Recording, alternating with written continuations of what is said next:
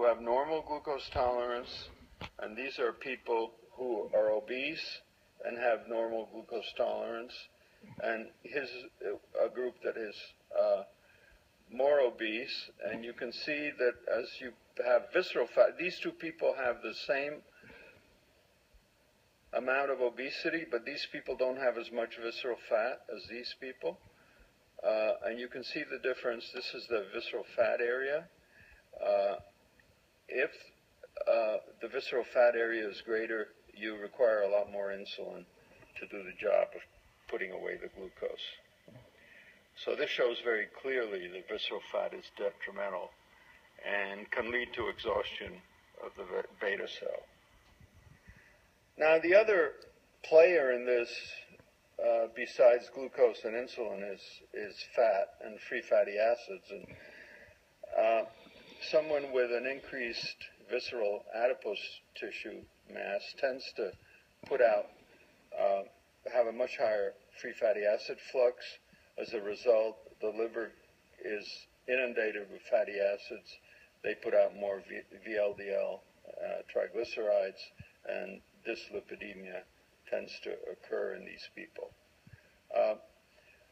What we have with regard to adipose tissue is that because adipose tissue is also resistant to insulin, even though the insulin level goes up, there's increased lipolysis. In other words, the adipose tissue can't inhibit release of fatty acids from the depots in the adipose.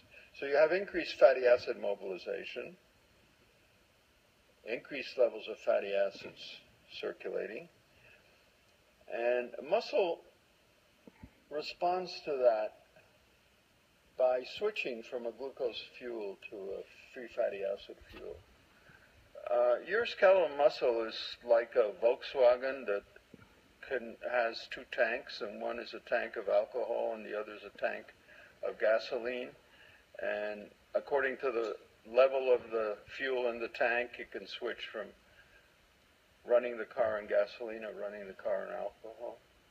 Same thing with your skeletal muscle. According to the molar ratio of glucose to fatty acids, the muscle switches from glucose to fatty acids. So if fatty acids are high, the muscle will begin oxidizing fatty acid and essentially inhibiting use of glucose.